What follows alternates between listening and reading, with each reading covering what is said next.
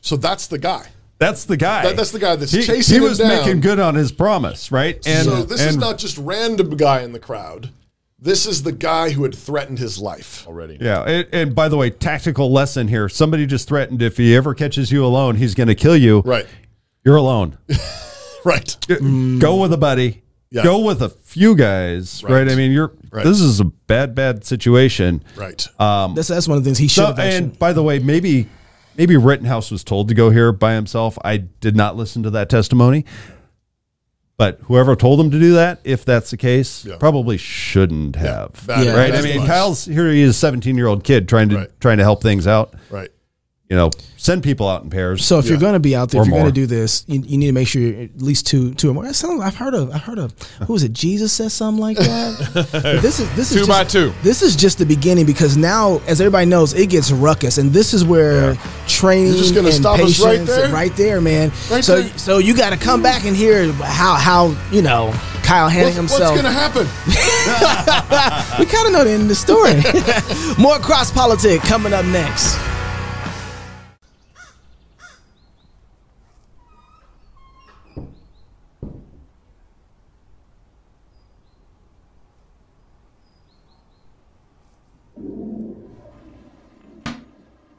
Felt a dead trigger. Yep. That would be a sign that if you're doing some training, okay, my bolt is not home. I got to get my gun back into the action quickly because I got a dude with a gun standing in front of me. Right. Oh, that makes So that's okay. Yeah, hit pause right there, Gabe. That's Gage Grosskreutz, right? Grosskreutz, yeah. Kami Grosskreutz. Yeah. And he shot his arm.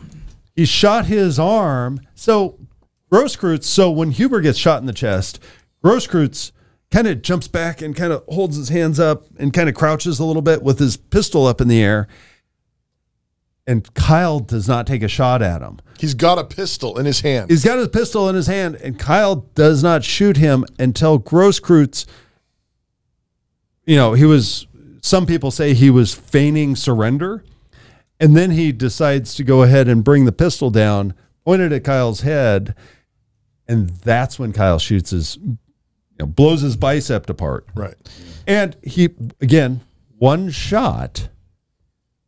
Grosskreutz, his arm goes down, but he's still holding that pistol. He's got a Glock 27 in his hand. He's still holding that.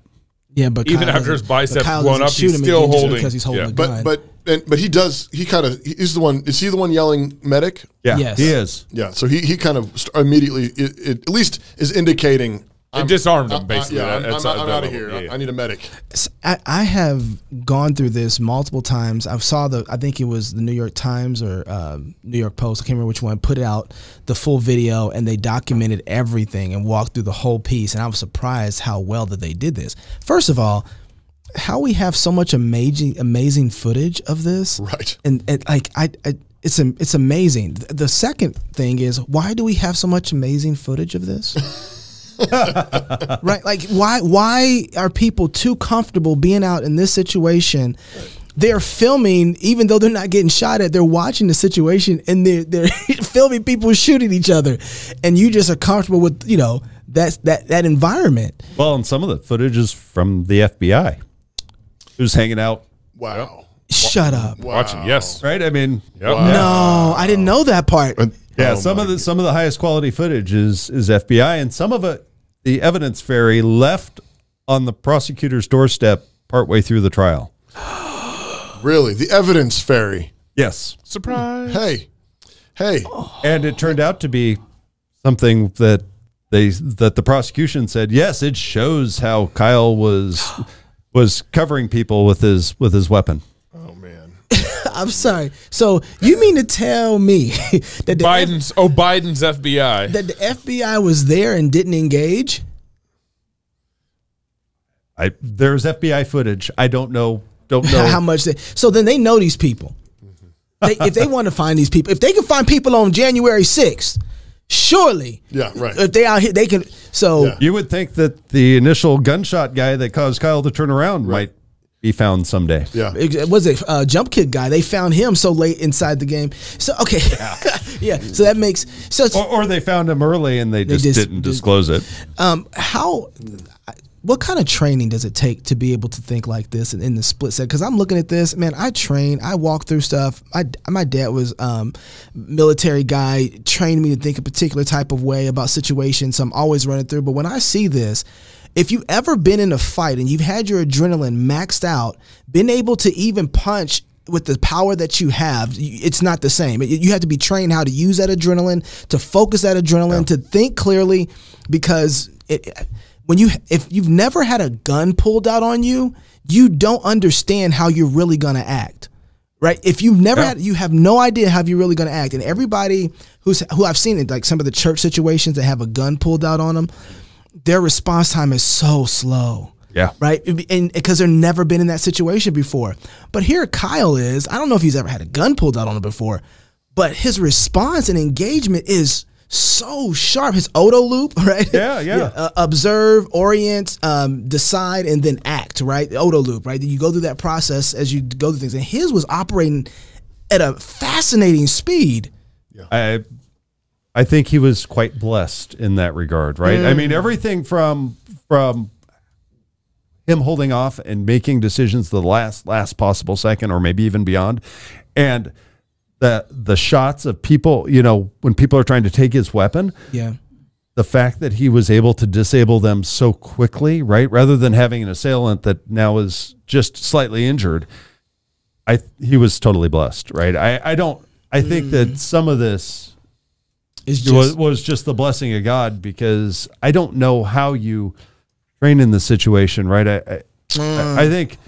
I think you could end up with a lot of guys with a lot of training that wouldn't have acted quite this well, or they would have come in with a lot more bravado and injuring maybe more people have been injured. Yeah, than necessary. Yeah. Right. And you know, Kyle, even here where he gets up, there's gunshots going off, and he thinks he's being fired at. He turns around, and he's like, I can't see anybody, you know, as a target, so I'm just going to keep on running. And he's not running extremely fast, but you know, boy, what great decision making by this kid. Yeah. So are you telling me then that you can't train for this? No, I'm telling you can train for this. You've got to keep training. You've got to have the right skills, right? When he knew his weapon was dead and he needed to get back in the fight, if you don't have any training with an AR-15, you're not going to know what to do his at all. instinct was, he just did it instinctively. Right. Yeah, it was, okay, I know, I've trained, I know what this is. Go ahead and hit that charging handle. You want to finish this clip just real quick? I mean, it's exactly what Shan just mentioned. His turns around, can't see any target, and so he just starts jogging. Here you got police officers finally coming. Who are these people in the street? Right. I mean, who's that guy with the gun that just walked by? That was an officer. Okay. Pretty sure.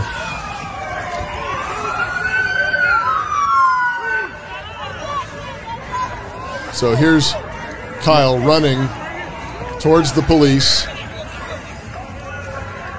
Which, by the way, putting his hands obviously not a threat, right? I mean, he's running with his weapon slung on his chest, kind of close on his chest. Right. Obviously not a threat, which is what he had been doing ever since the first incident with Rosenbaum, demonstrating how he wasn't actually a threat, even though these guys came and were jump kicking him and trying to take his weapon. Yeah.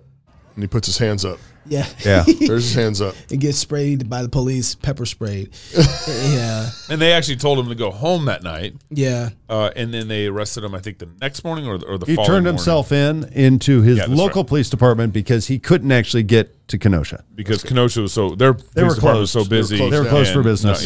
So there's a couple, there's so much I want to talk to you about, Shan, and anything you want to jump in here, jump in. I think we've seen enough happen in America. We've seen everybody knows that their city is subject at some point or another here. If something goes wrong that BLM doesn't like, or they want something that they're not going to get, our cities are going to pay for it. Minneapolis was ransacked and destroyed, right? And so it even tried to happen around here, and to the point that people, right? And northern Idaho. By the way, I was actually here in Moscow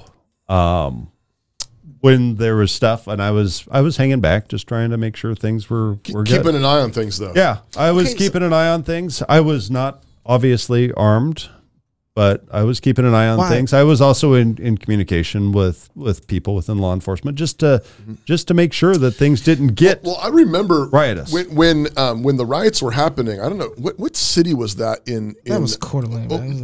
Over in there's one in Washington, outside of Seattle, where there's a great shot. It didn't get a lot of press, but there was a whole line in downtown, this little downtown city, and it's like it's one of the sheriffs that's been pushing back too, east of Seattle, and you had cops and private citizens standing in a line with their guns, standing there peacefully. Yep. And in that evening, when you have those riots going on, you got these cars pulling in, people pop out. They see a line of people with, like, not in our city. Not today, Satan. And then you see them, like, get back in their car, and they drive off. And it happens, a number of times throughout the evening. And that happened in northern Idaho, too. Yeah, I think that happened in Coeur d'Alene as well. And I think there were other places where people, working with law enforcement, saying, hey, you're not going to destroy our businesses. You're not going to destroy our city. We're going to defend our lives and our property here.